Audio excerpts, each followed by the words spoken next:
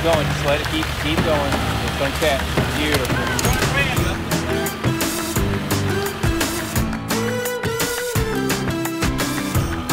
Part 2 of this 2-part series is brought to you by Mountain View Auto Group. Prepare for the off-road. Also in part by Clearwater Lights. See the difference.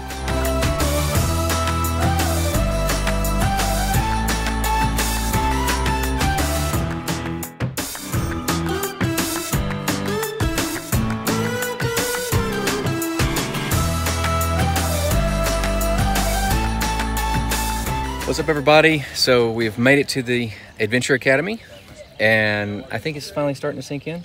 I think I'm figuring out what you got me into. As you can tell, there's a lot of Jeeps here. Welcoming party that's got all kind of stuff for us, and I think it's gonna be a great experience. So we are about to have orientation, and then after that, I think we are on a trail for about 2 hours, and I think the plan is that I'm gonna be the driver. We're gonna get into the orientation, and we'll see you soon on the trail. Wish me luck. We're real new Jeepers. Yeah, cool. Is it just Rubicons that have lockers? Yeah. Okay, so we won't need to worry about that. They have dedicated lockers. Everybody else has that limited slip. So your vehicle, if they don't have their vehicle locked, it's going to operate just like yours. And that's where that constant... Lots of new Jeep owners, or at least new to off-road Jeep owners, had a lot of questions regarding their equipment. Greg did a great job answering those questions and started increasing confidence right from the start. After about an hour going through equipment information, trail etiquette, and techniques, we headed out for the morning trail. The number of participants is already set at a low number, but they split us up into 2 groups to allow for even more one-on-one time. The event was held at Windrock Park in Oliver Springs, Tennessee, which is an OHV mecca providing 73,000 acres and more than 300 miles of trails. They even have their own app to help you navigate. First bit of help was ensuring each driver had their Jeep properly set up for the challenges ahead. Hello? You in 4 low? Yes. No. No. She's not in 4 low, she's in 4 high. Oh, so then what do I do? So go to neutral on the transmission shifter. Okay, oops, okay. Yep, and then shove that 4 low stick towards your passenger, and then go back. You should A get little one further. more click. That's Yep. it. Got it. Got And then it. you put it back in drive and... Thanks.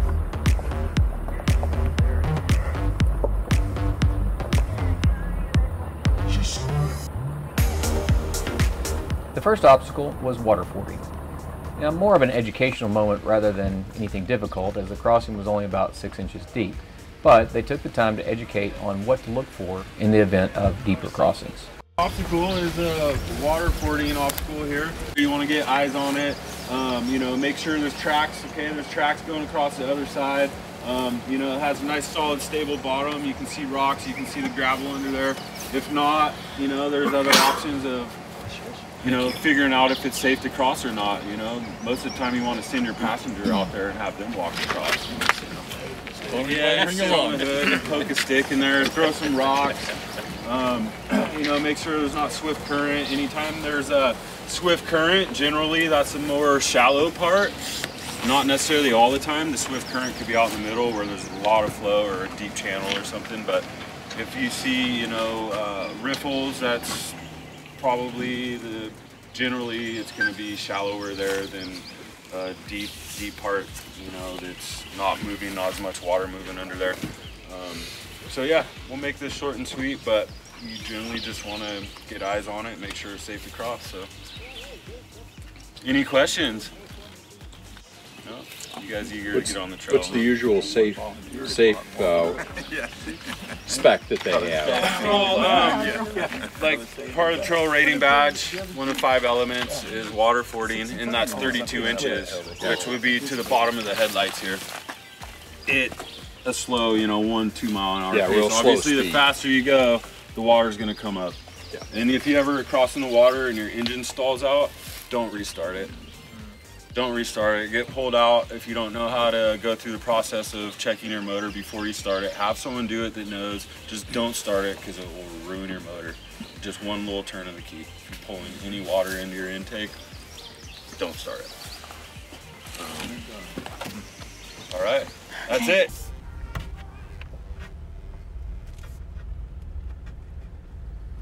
your first water crossing.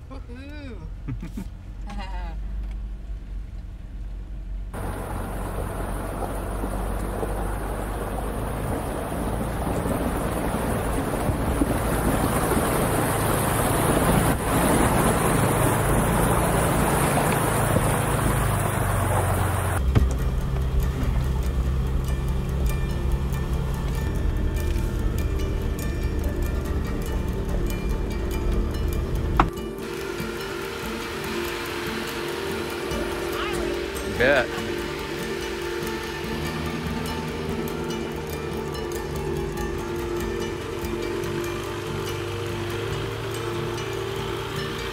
It became clear that they were intending to include each of the 5 categories that is included in the Trail Badge heritage throughout the training day.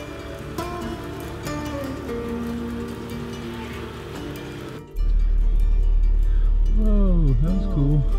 Okay, watch me on that side, make sure I'm not going. We got another 1.5 foot over here. Hello.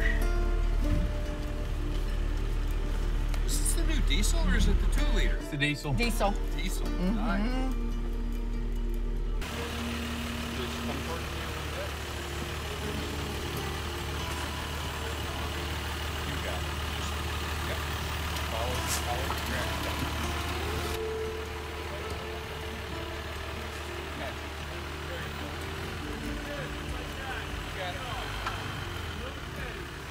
I feel stuck. Ah.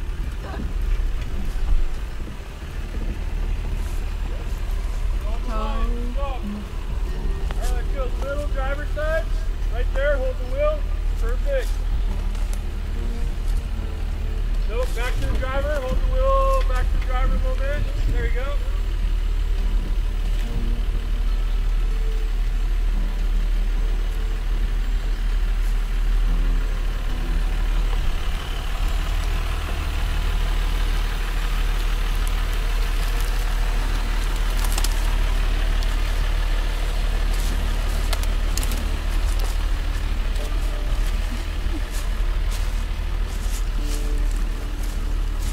Driver.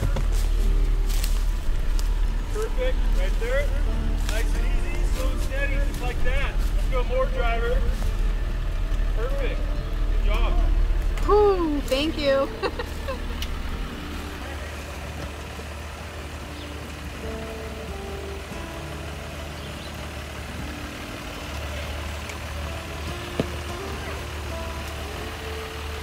Straighten. Give it, there you go.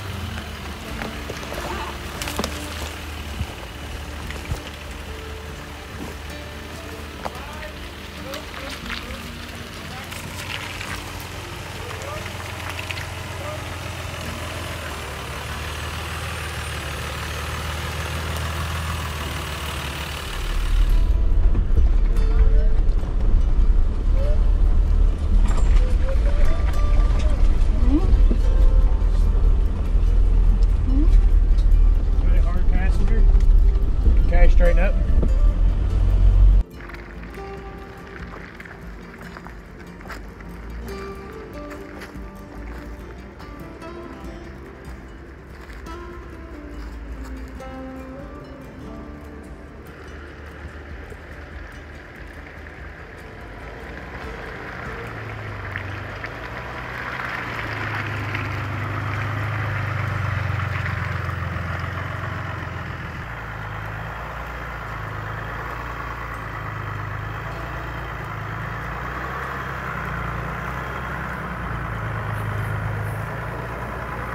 Good job. Great driving.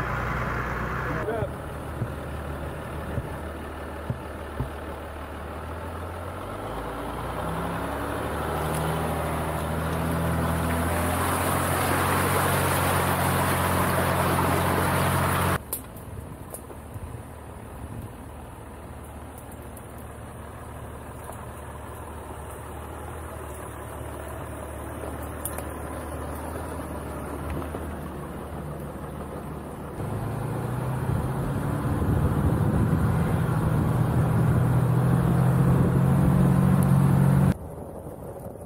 After about 2 hours, we were all getting hungry and the new drivers were ready for a break, so we all headed back for lunch while a representative from Warren taught about proper recovery options.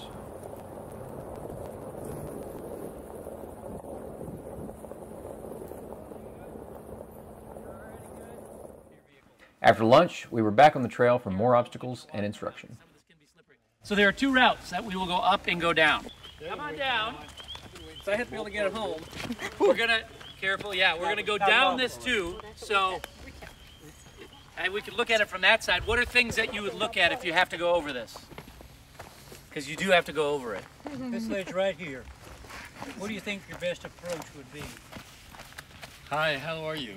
Well, actually, Nice to step meet you. one, when you come up to an obstacle and you're on your own, get out, look at it from both sides, because it'll look completely different from the other side, and then you might go, oh, like there's, here you can see there's a ramp. Right. And that ramp can be very useful, right? You guys are all Wranglers, right? Yep. Yeah, you'll be fine. Wait, I want to get that expression. We'll be fine, okay? You will be fine. We will get you. Don't worry. Don't worry. And we'll start at the easiest line, but if you want, we can actually get more and more aggressive. All right. That's where it takes steer. Holly. Steer. Holly. They're right up my head. I see the confidence that's exuding out of you. Oh, it's so You're fine. You are fine. Just close your eyes. All right. We'll go down this way to start.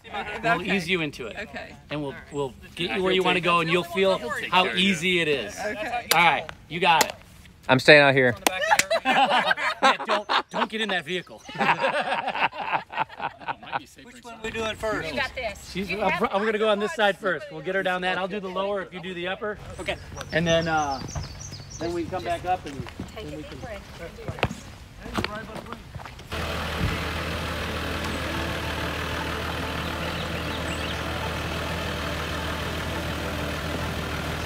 Just do what he says.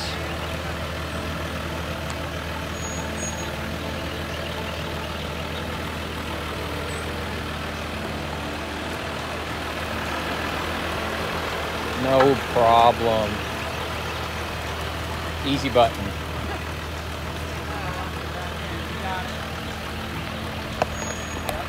turn you a little bit. Just like that. Okay.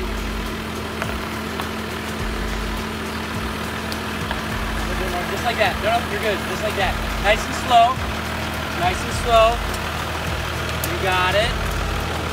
And you're going to wait until your back end comes all the way out. So nice and slow until you're... That's the easiest thing to forget, right? Right. Yeah, you got it. Different. Oh my gosh, that was so easy. It looked easy. Hair that way. There you go. Nice and slow. Let it just feather that brake. Loving it. Isn't that amazing how... It's crazy how... It's just amazing. That is really good. Way to go. Awesome job. That was fantastic. I know, when you get used, so many people are afraid of manuals, but when you get used to it, that crawl was ratio amazing. is amazing. Going up will be the same way. She probably won't even need the gas pedal.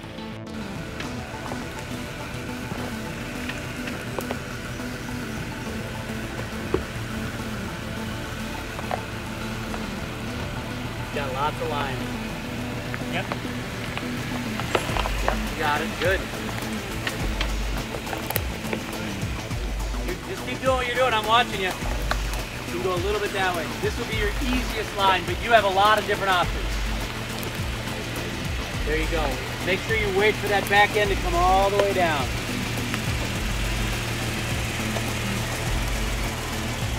Nice. Yeah. And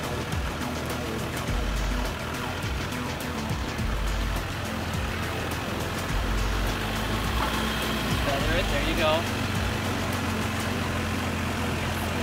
Okay, are you up there, Larry?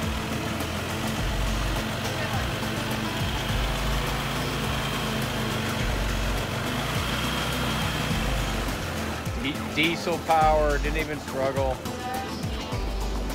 Like a champ.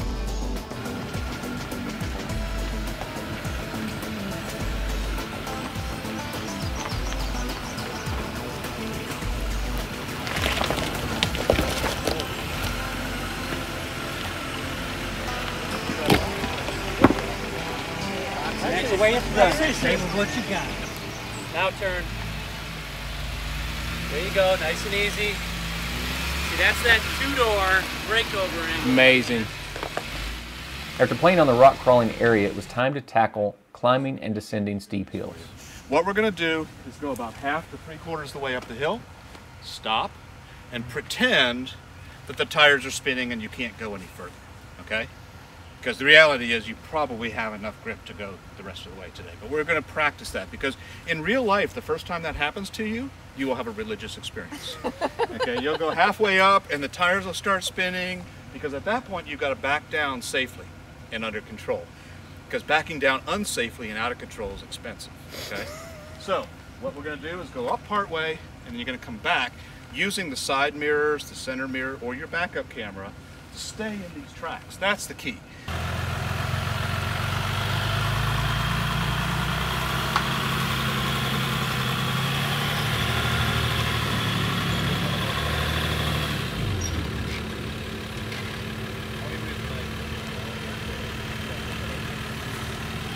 Needs to be in reverse. That's okay. There you go.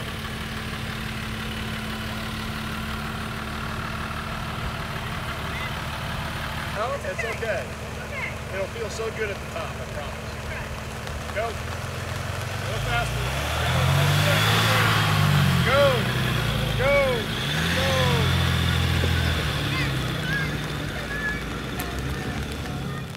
Yes.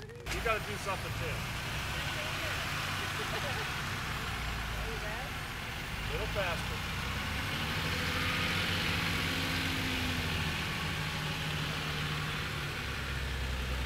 Keep going. Stop. Stop. Put it in reverse. Come on back nice and slow like you learned last time.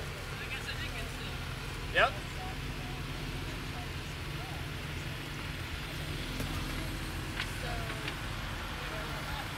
Exactly. Keep words a little.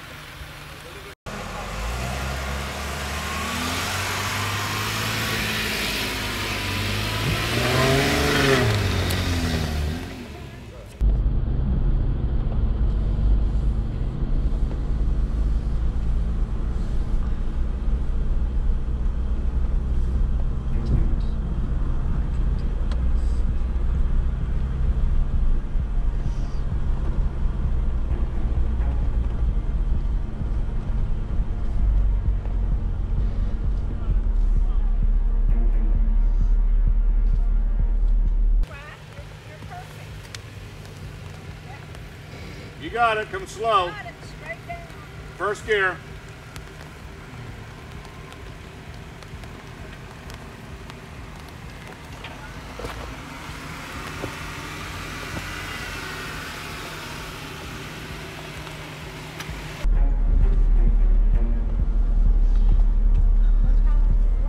Straight up. You may have to back up some, that's okay. We get points for backing. Girls finesse these things. I don't think I can do this. Yes, you can. I promise you can. And you will do it well. Okay, now you want to back up again, please.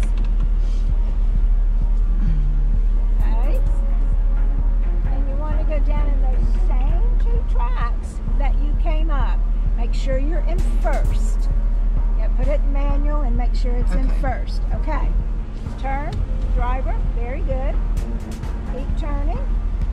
Oh my gosh. Keep turn. You're fine. You're good. You're good. You're good. You're good. You're good. You're good. I promise you are good. Keep turning. Just go really slow. Keep turning. I'm walking right beside you. You're out. Don't look over here. Okay. Just listen to me. Keep going straight. Keep going. Keep going. Okay. Now straighten your wheels. Go slow. Go slow. Awesome. Oh my gosh. Whoa.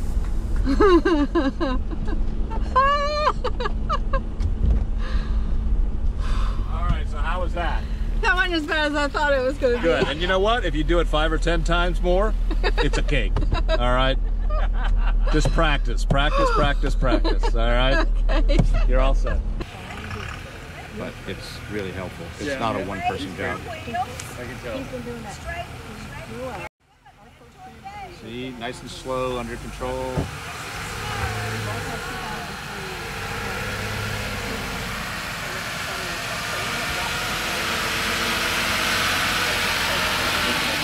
That was beautiful. Go ahead and stop.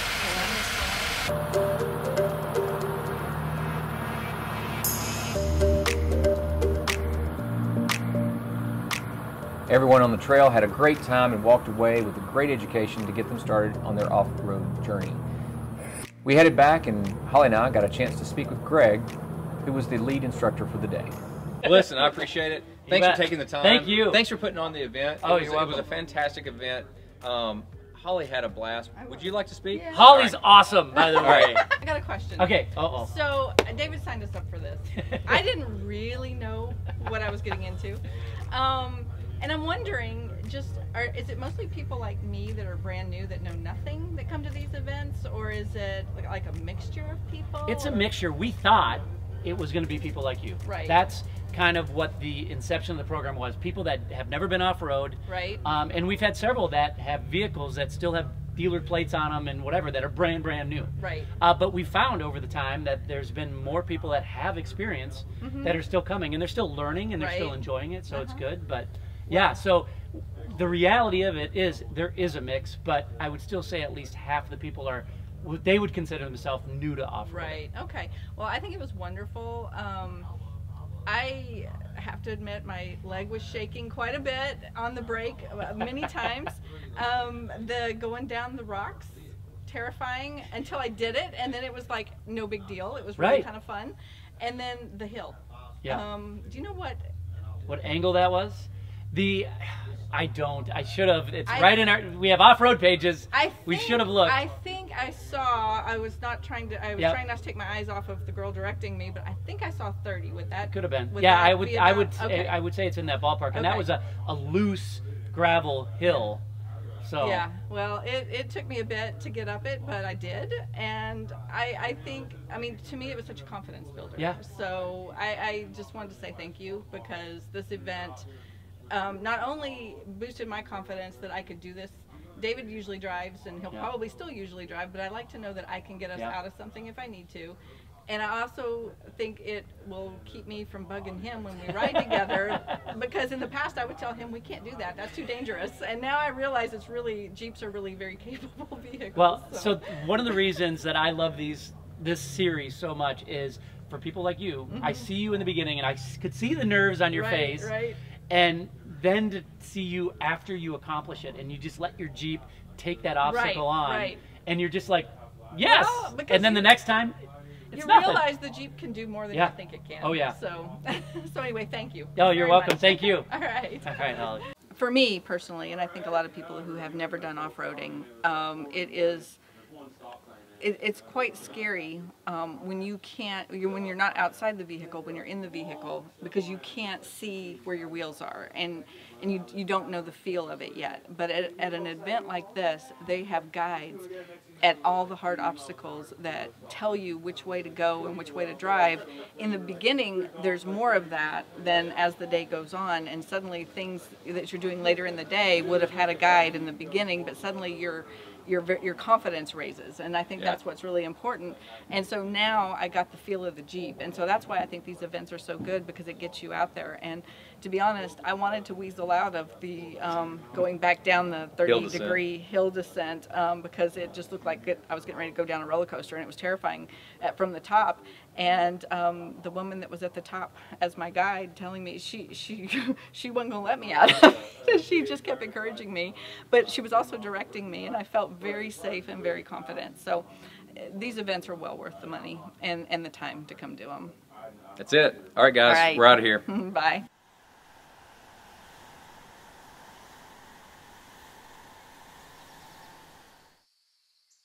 Well, I hope you enjoyed this video and learning more about the Jeep Adventure Academy. Check it out for yourself by going to jeepadventureacademy.com and find an event near you. And we're not sponsored or anything by Jeep Adventure Academy or anything like that. We just really thought it was a great tool. But remember, if you like this video, please like and subscribe. It does help us a lot to know what content that you're enjoying. And until next time, make life amazing.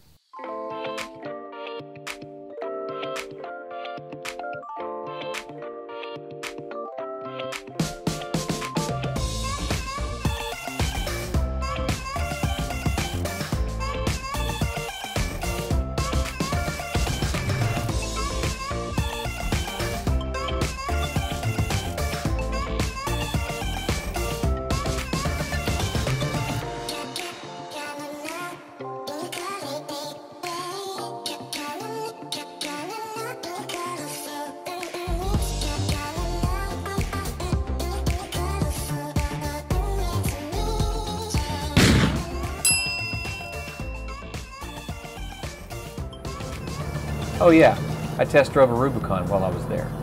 I think it was a diesel too by the way it sounded.